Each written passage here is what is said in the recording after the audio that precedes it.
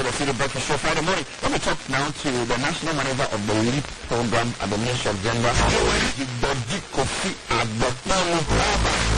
He's here to tell us about the ways in which the livelihood enhancement program, livelihood and empowerment against poverty is really transforming life. So, Kofi, welcome to the show. Good morning. Yes. So, is this the same LEAP we've been hearing about?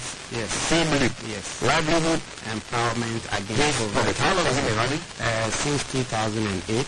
And who qualifies to benefit? To qualify to benefit from the program, you have to be extremely poor and belong to 4 categories. Okay. Orphans and vulnerable children, elderly persons 65 years and above, persons with disability without any productive capacity, and pregnant women and children under 1 year.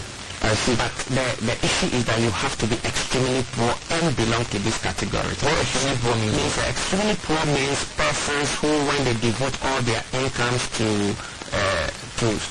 consumption, they cannot meet a single meal in a day, or somebody whose income is not up to $1.25 per day. So what's the state of implementation of this program?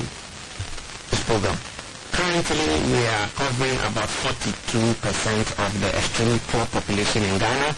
That is the 2.2 million. It is estimated that we have 2.2 million extremely poor population in Ghana. We are currently covering 943,000